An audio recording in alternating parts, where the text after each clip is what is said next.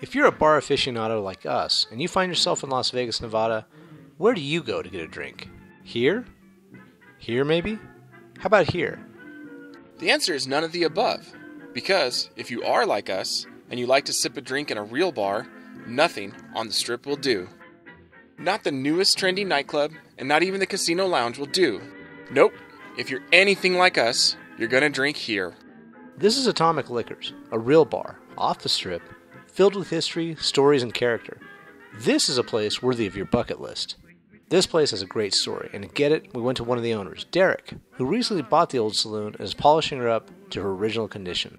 Atomic Liquors, it's actually the oldest bar in Las Vegas. It's the oldest freestanding bar, which means it was built outside of a casino. Back in the day, of course, there were older bars they were all inside casinos. But over the years, they've been completely remodeled, they've been changed, and they're all gone. So ironically, Atomic Liquors, it's the oldest bar left. It's the oldest bar existing in the town of Las Vegas. But what about its unique name? What about this old bar had anything to do with the atomic bomb? Originally in 1945, it was a cafe called Virginia's Cafe. And for about 6 years they functioned, they did okay. It was during war times, there was rationing on food, so it was always kind of hard to serve up, delicious meals, and people really started drinking here, honestly, probably before they even had a liquor license.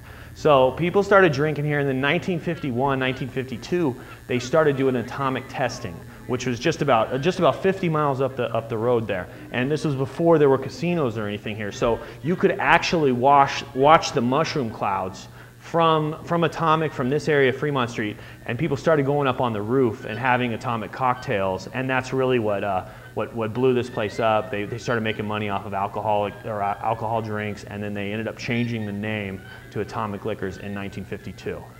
The bar became a popular watering hole during Las Vegas's heyday. In the 50s and 60s, the most elite entertainers in the city would converge here to tip back a few and relax after their performances. But the Rat Pack, the Smothers Brothers, they would all come here and they would rub elbows with the casino workers. And between the hours of 2 in the morning until 10 in the morning, this place was just insane with locals. There would be different groups of people sitting around the bar, and there would be celebrities frequenting the place because they were all their friends. They all work together. They're either in show business or in the casino business, so it's no big deal when you work with these people. As is the case with many places like Atomic Liquors, the establishment fell into disrepair later in life as the section of the city she lives in became more and more desperate. This street was pretty poor at the time. They're really cleaning it up now. The area is a lot nicer. There was a motel across the street, the motel next door. It's kind of seedy, a lot of transient. And Joe always had the idea, though, that he was going to bring this bar back to the way it was in the 50s and 60s. Streisand used to come in here and play pool. Rat Pack came in here every now and then for drinks before or after a show. And he always had that feeling that with just the right turn of the card, he could have it back like that. The street just, the area had changed so much he wasn't going to make it like that anymore. Yeah. Atomic Liquors closed its doors in January of 2011. Luckily, local businessmen saw what the bar used to be and were willing to place their bets on opening her again. Atomic Liquors is the place to drink away from the lights and the gaudiness of Las Vegas. It's an honest place, a place that isn't trying to take every last dollar you've got. Instead, it's a place that gives you the comfort, peace, and welcoming feeling that only a true bar can give. This place should be your #1 destination when you come to Las Vegas. Give it a try.